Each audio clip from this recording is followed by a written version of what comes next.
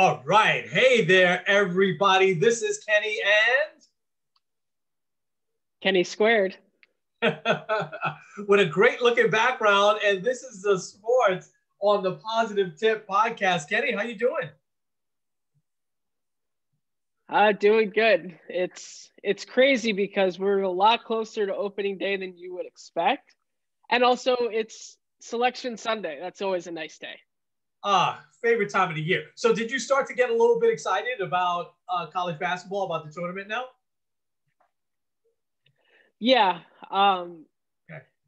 And I forgot exactly. I've heard this a few times, but people kind of saying it kind of feels a little bit more like a normal sports year this year, obviously, as opposed to last year. We'll talk a little bit more about that later. Yeah. But yeah. I'm excited for it. I'm excited to see some of the stuff happen.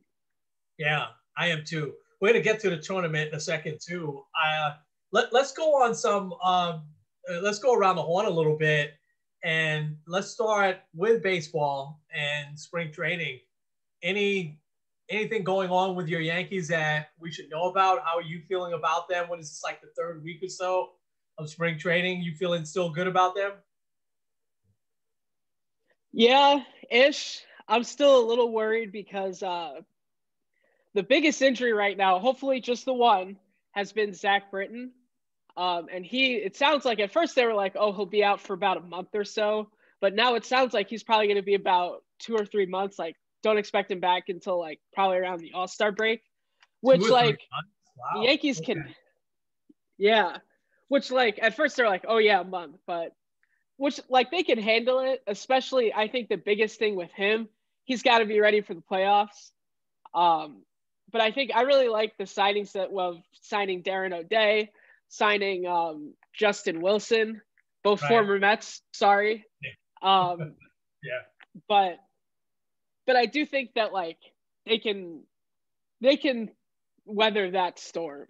So far, everyone's looked healthy. I really have I saw a little bit of Corey Kluber's outing yesterday. I think he's looked really good. And then to me, if this team is healthy, who would be their competition in the American League? Possibly the White Sox, the A's. Yeah. I mean, the Rays have taken a huge step back. The Astros, they lost George Springer. Yeah. Justin Verlander's not going to be there for most of the year. Yeah. The Twins, maybe? Maybe the Twins, but the Twins can never do it in the playoffs. Neither can the A's. Yeah. Yeah, have they beaten the Yankees even one game in the playoff? I'm not even sure. The Twins and the A's also. The A's is always surprising every year. Toronto, probably not. Maybe. They have really good pitching, though. I saw a stat that said there are 3 pitchers the last 3 years that have had sub-3 ERAs every single year. Garrett Cole, Jacob deGrom, and Hyun-Jin Ryu. So I wouldn't sleep on the Jays yet, but still. Good. Yeah. And the White Sox, I know you mentioned them, but they've also got that outstanding pitching, and they made a couple of moves in the offseason too. So, but listen, you're right. We can talk about some of these good teams all day long. I think the Yankees potentially could be a great team. Yeah.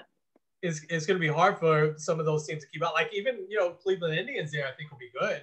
They always are. I know they lost some pieces and losing their heart with Lindor, but I think the 2 guys from the Mets, if they play every day, will do well there, Yeah, and they got good pitching too, so. Yeah. It'll be interesting. I don't see any red flags with the Mets. Carlos Carrasco is the only serious injury I think, they have so far. I like their depth. I like their bench a lot. I think, there's a lot of different pieces. And they were saying this week that the DH thing is not totally out of the question yet. They haven't made a decision on that yet? As of right now, there is none, but they said that they're still open to it. Same thing with the expanded playoffs. They've talked about right now we're going with the 2019 plan, but before the season starts, that could change. Oh, that'd be interesting to see. I think I'd love to see DH for the Mets because they've got, with Dominic Smith and Pete Alonso is the main thing. Man, Alonso looks great, by the way. and I haven't watched more than maybe a half an inning of a game yet, but I've seen the highlights, and usually in the morning, and he looks like he's ready to come back big time from last year. There's a lot I like about the Mets. It's hard though because you got to do it on the field, and it's been a lot of different years over my lifetime where when we go into spring training, we go into the season, we say, hey, we got a good team, and then it's a bust. This is definitely not going to be 1991 or 92 and Bobby Bonilla and Vince Coleman and Eddie Murray, and those teams should have been good. Brett Saberhagen, but this team, I think with Lindor, hopefully he makes the adjustment to the National League better than a lot of other players. That and I don't know if that's even an adjustment. It's still a different game, right? Don't you think, in both leagues? Oh yeah. But I look at Mookie Betts was one to adjust from American League, National League, and he won a title in his first year. So Lindor could do it too. He's got that talent. Yeah. Listen, the guy is all world. I mean, and I think it's, if you're a Met fan, you're just jaded from, there's been players over the years that they traded for or signed that really worked out well, such as, Mike Piazza, Gary Carter, Cespedes. Delgado. Carlos Delgado, Al Leiter. I mean, there's been a lot, but it's just those ones that really stand out. Carlos Beltran was another one I think worked out great, but it's just the Roberto Alomar, it's the Cleveland connection there. The Roberto Alomar, Carlos Baerga, and, I wanted those guys to do good so much, and but I think Lindor is a real deal. I really do. There's not really a hole on the Mets. I mean, they're fine at every position. They've got depth not only in the outfield, they've got depth in the infield. They've got depth at catching. I think that, and they've got good starting rotation, and they've got the best bullpen I think they've had in a long time. So I'm looking forward to some good things. But let's go around the National League for a second. And I know we'll do an in-depth baseball preview probably in a couple of weeks. But who are some teams that you think will really be good again this year in the National League? I'll start with the obvious Padres. Right. I don't know if you saw this highlight. Fernando Tatis went and scored without a ball leaving the infield. He had an infield single, went first to third on a ground ball to second, and then scored on a pop-up to shallow left field, but the shortstop went back and caught it. Amazing. Also, their pitching is really good. I think a team that a lot of people might be kind of sleeping on is not Colorado. Connection to Colorado, St. Louis. Cardinals, I think Goldschmidt and Arenado is the best first and third baseman combo probably in all of baseball. And I think they were a pretty good team last year. I think give them a full season, give everyone a season to be healthy and kind of normal. I think that they have the potential to be really good. I agree. The Cardinals are going to be dangerous. There's no doubt. And I have to say, Dodgers Padres, the 19 or so times they played, that'll be must-see TV. Most of those games will be way too late to see for me, but you got to have that as a Sunday night game or as a game of the week or something, because those two teams are so evenly matched. I'm trying to think of another team. I think the Reds, even though they lost Bauer, will be good. I think the Marlins will take a big step up. I love their pitching. I think the Phillies will be better than they were last year with Girardi. Give him, I still think Girardi's one of the best managers in the game. And so, but listen, the Braves have just I know Marquez is retired, and that's a big loss for them because he was their leader and, very consistent player. And, but the Braves are just very, very good. They're deep at every position as well. They re-signed their key guys. I know they let Adam Duvall go, which I thought was odd, but their pitching is outstanding. I think their starting pitching. It's going to be tough. Them and the Mets, I think that'll be a good rivalry this year. And I wouldn't sleep on Washington coming back. I think that Washington will be good again. They had a terrible year last year. But I think it's the Dodgers and Padres and everybody else. I do agree. I think the Mets, until it's proven, that they could, get 10, 15 games over 500, that they'll be a good player, good contender. So it's exciting. I'm with you. I'm looking forward to baseball. Let's shift over to the NBA. Things kick back off after the All-Star game. What were some of your thoughts on the All-Star game, by the way? First of all, Steph Curry can shoot the lights out of any building. Him making some of these, so absolutely crazy. Also, I think Damian Lillard's probably still one of the most underrated stars out there. If he teamed up with and I mean, we always talk about that one where we had the game-winning three. But I feel I don't know. I wish that he would team up with someone I don't know, maybe come to the Knicks and really just thrive. I would love to see him make a deep playoff run, but he also doesn't have a ton of pieces around him. Yeah, that team seems to have taken a step or two backwards, even though they're better than they were last year. But I thought they would have continued to move forward, but they've had a lot of injuries, as well. And CJ McCollum is really good, but he's been hurt a lot of the year. I agree. I think Portland, he's so good. I mean, he's just one of those players that is really smart, but he also has a world of talent. But he quietly does his thing, and he's never raised his hand and said, "Hey, get me out of Portland." It's why I think Portland and Oklahoma City, they and maybe you throw Memphis in there, they're the only kid in town. There's not really. I think in Oklahoma City there's college teams, but Portland there really isn't. So it's there's no baseball team, no football team. So you have some college football, good football teams, but they're not in Portland, in Oregon. So they sell that arena. They've always sold that out for years, even when they had the old one. So the fans there really love them. But it's been a long time. I mean, they were contenders back in the 90s.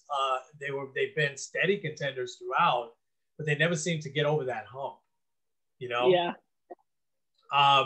Any surprises the first couple of games here in the NBA? Well, let's go back to the All-Star game for a second. How about Giannis?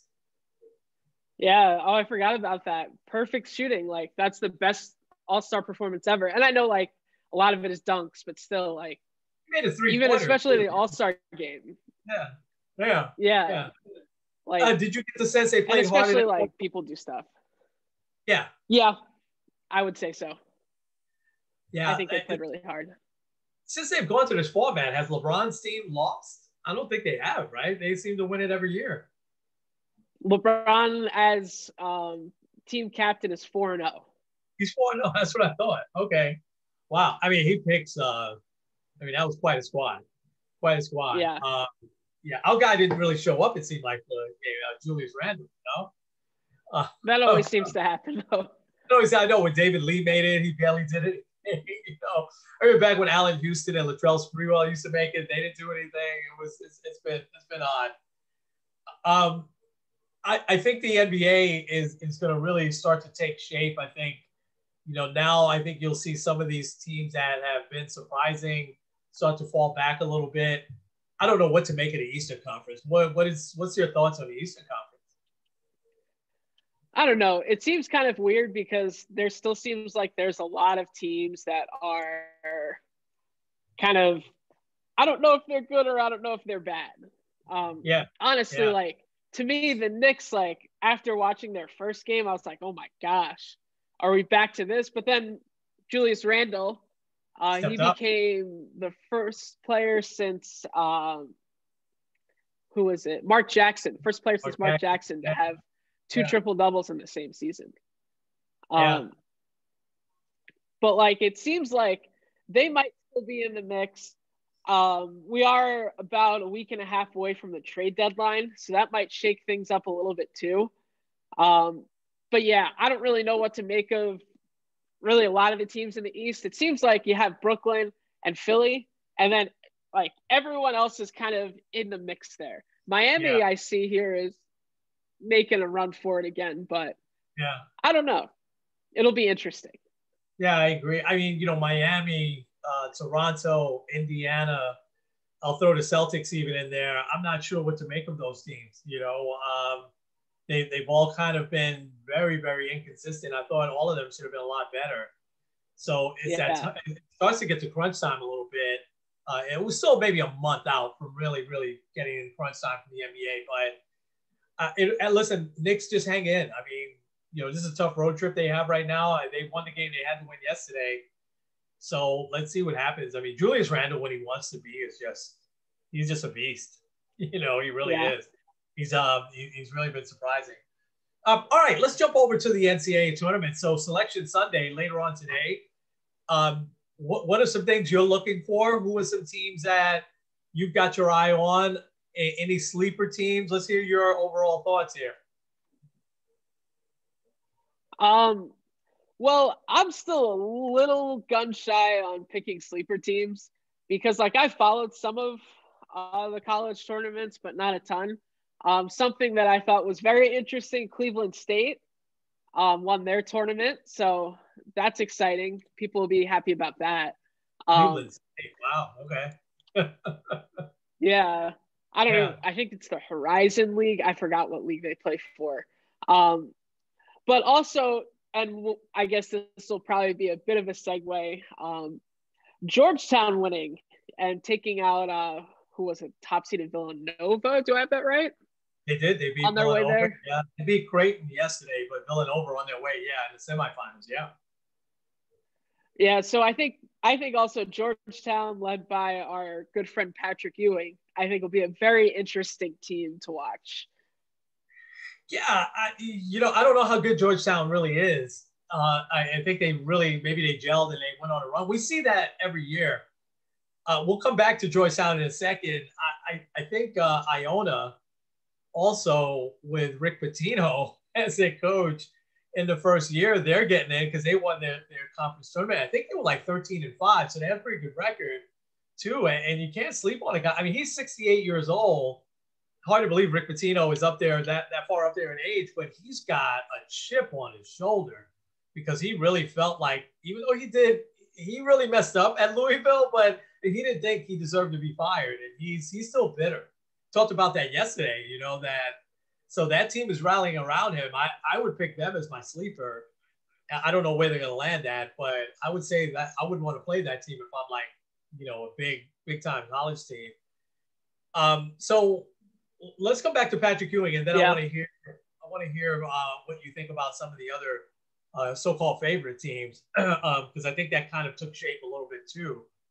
So Patrick Ewing gets stopped by Madison Square Garden security. I don't recall that they said where. I'm sure it was probably he was going in a restricted area or something like that. And they didn't recognize at Madison Square Garden Patrick Ewing. Did you find that hard to believe? I mean, is there probably a problem with security at Madison Square Garden? Because same thing with Spike Lee, although I think the guy recognized Spike Lee and just told him you got to take the different elevator, which apparently he had taken that elevator for years. Spike Lee's a huge Knicks fan, and he doesn't get his tickets for free. He's always paid for, his tickets. He's when he was a kid, he said he started, paying for tickets all the way up in the rafters, and as he made money, he worked his way down. And then you had the thing with Charles Oakley where they're wrestling him on the floor. I mean, what do you make of it? I mean, to me, Patrick Ewing was more stunning than the other two because I'm like, 7 foot tall guy. You can't miss him. I mean, and Patrick Ewing, what he means to the Knicks, his numbers in the rafters. I mean, I just didn't make not even an ounce of sense that somebody could have tapped the security going, wait a second, that's Patrick Ewing. You don't need ID, I mean, so what did you make of that when you read that?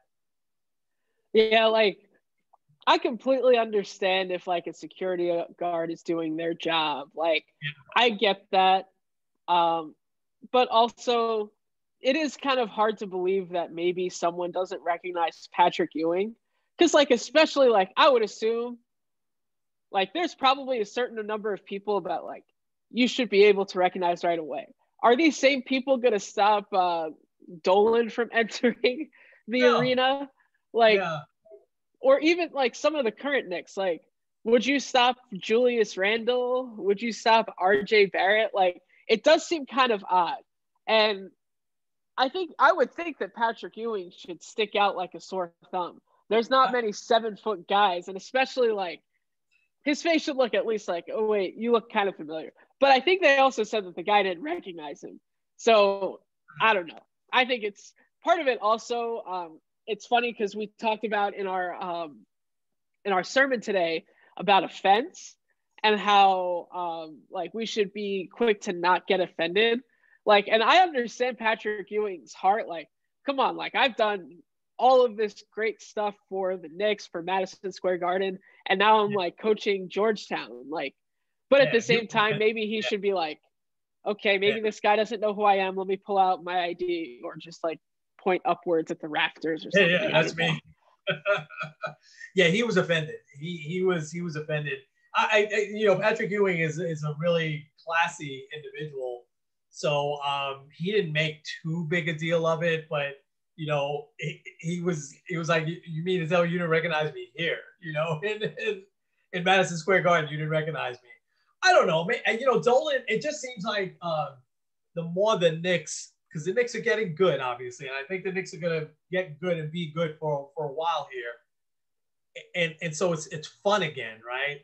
And the Rangers, very quietly, hockey we don't really follow as much, but very quietly the Rangers are building a really good team too, because last few years they got rid of all their veterans and they just have a core of really good young players. From people that, talking to people that know hockey, I don't, and the Rangers, have just about a winning record and they're doing well. So Madison Square Garden has the potential to turn back into a really, really fun place, especially in the spring. I mean, in the spring in the 90s, we owned the sports world. A lot of times we'd lose in the playoffs, the Knicks and the Rangers, but it was fun. It was exciting.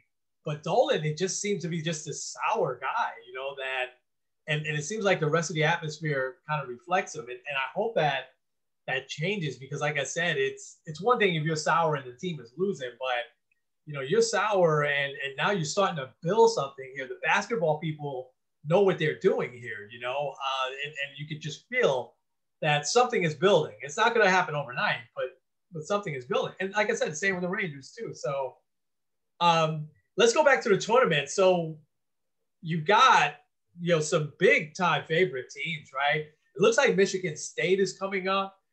They've made a big run here towards the end. I always thought Michigan was really good, but I mean, to me, it's Baylor and Gonzaga and everybody else. I mean, it seems like Baylor especially seems like they've got like 2 or 3 NBA players. What are some of your thoughts on the teams that are definitely going to be?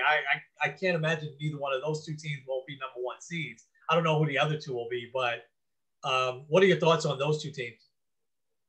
I thought I had seen this earlier. Gonzaga is undefeated.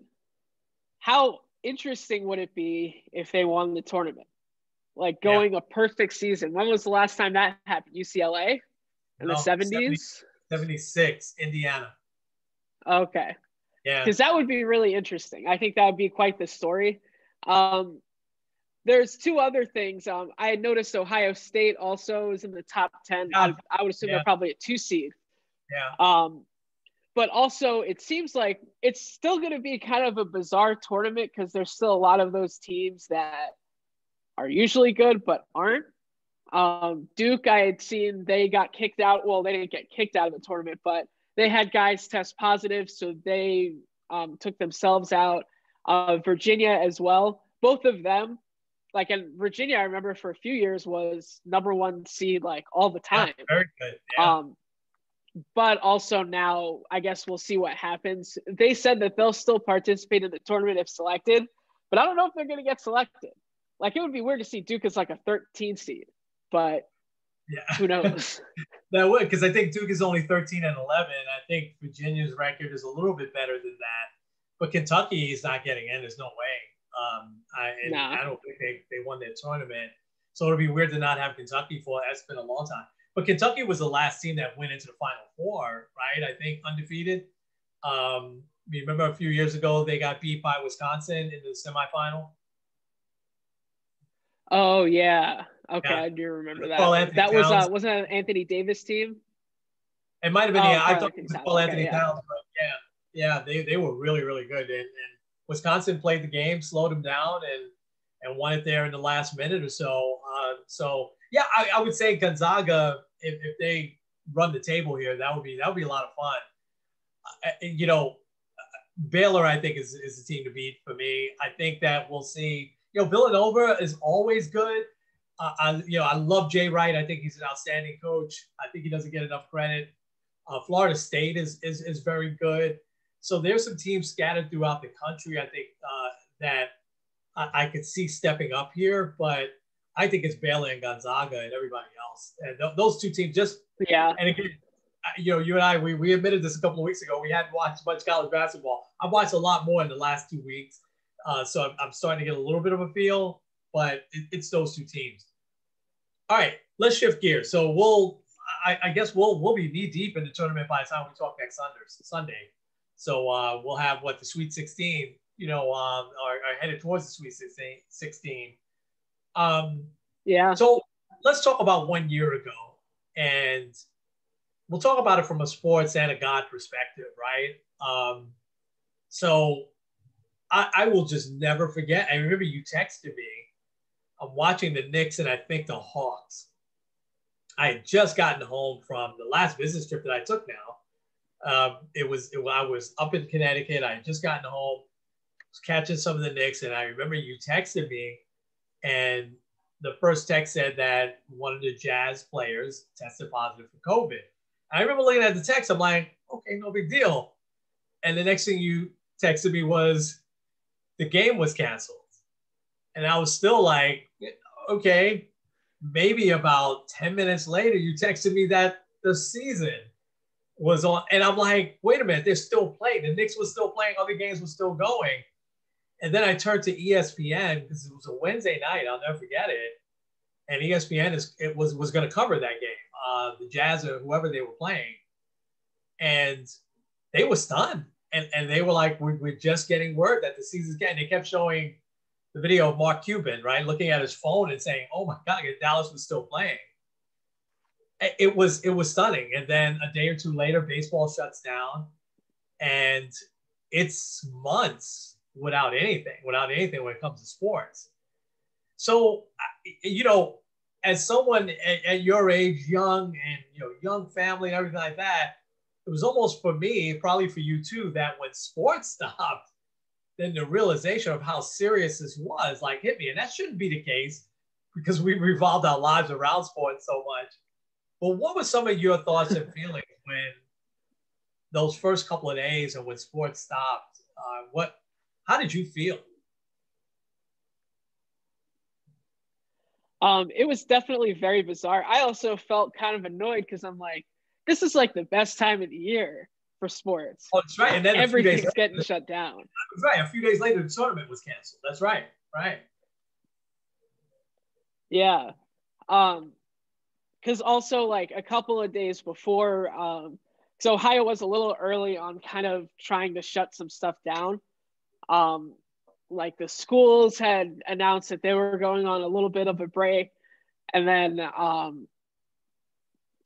like the stay-at-home orders and everything like that started to come down the pike. But yeah, I think like the day that the sports world shut down was very like surreal. And it also was like, whoa, so like, what do we do now? I think it really just kind of, I don't want to say panic, but it definitely like raised some concern that like, first of all, this thing is very serious. And then secondly, that it's not something that's just going to go away right away. Now, originally, like as people were trying to figure it out, and then also like trying to figure out like adjusting personal lives and things like that, I kind of thought, okay, well, we do this for like about 6 or so weeks, we'll be back to normal by the summer. And then, of course, like we're a year later, and hopefully this summer we'll see that. Yeah.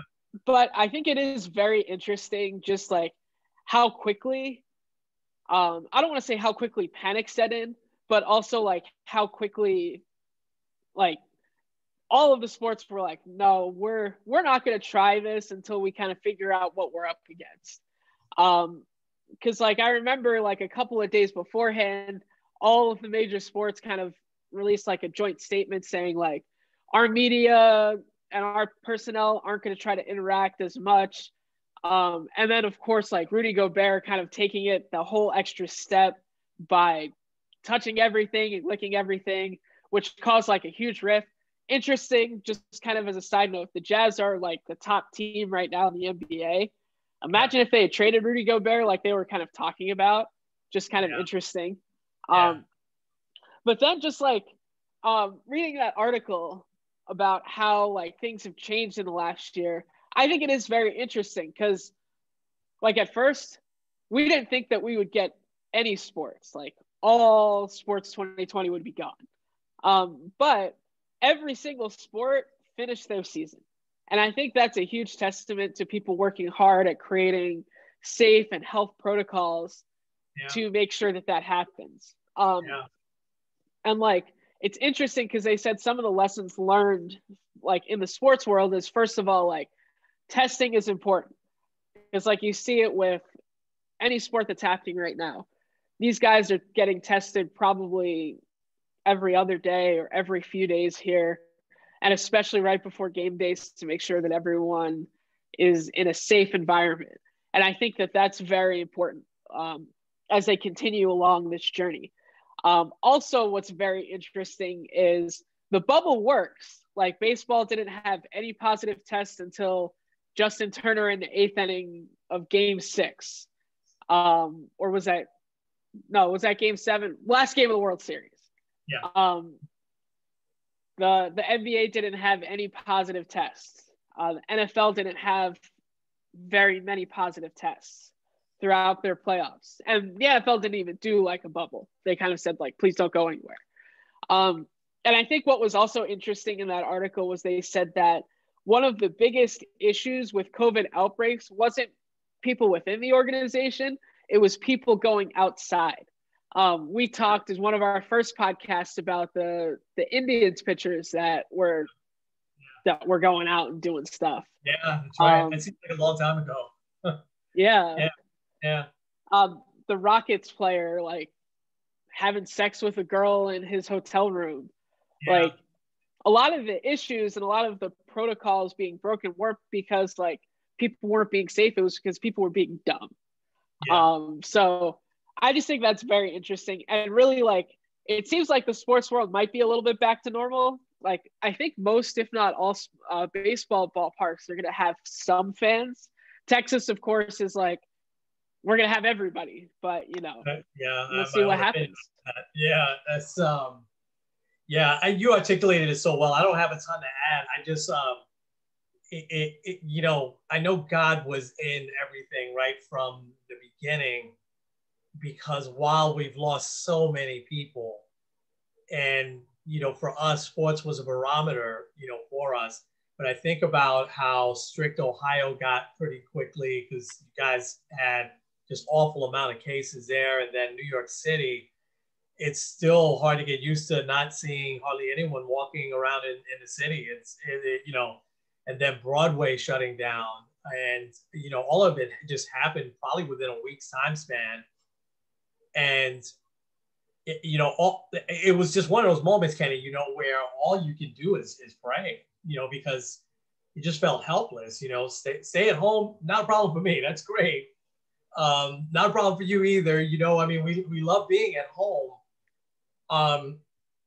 But, you know, it was important to not, you know, be afraid either, you know, and to know that God is with you. But it's one of those things. I know God, you know, puts doctors here. I know, you know, God invented masks, you know, all the things that we needed to protect ourselves.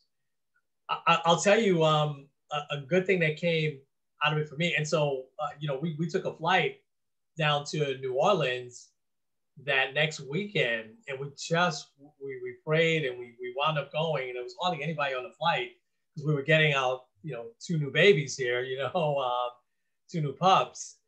And it was surreal being in the Atlanta airport, being in the New Orleans airport, and it was practically nobody, you know, that quickly. And it was less than a week into this that we had went. But, you know, the real good that came out of it for me was, I tell you, and I told you this, I got to watch the MLB Network a lot, and they showed vintage stuff, man.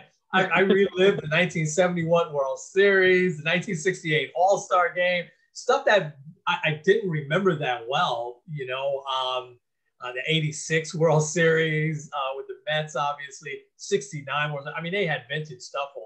They even had some of the classic playoff games, Phillies and Astros in 1980. And I remember I had to work, so I missed that game.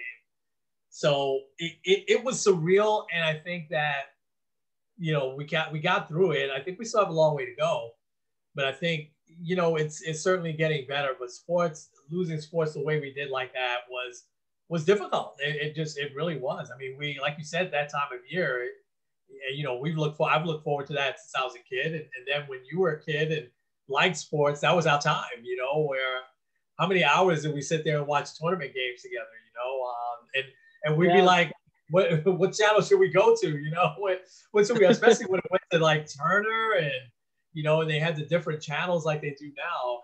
That was a lot of fun, So anyway, hopefully we pray that we get better, and hopefully we pray that it's a regular baseball season and nobody gets sick, and slowly, that we can go to games again. It'll be good.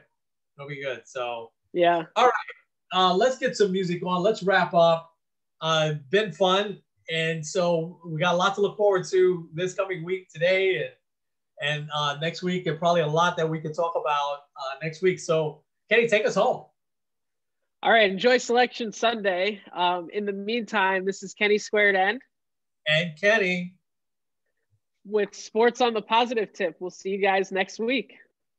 All right.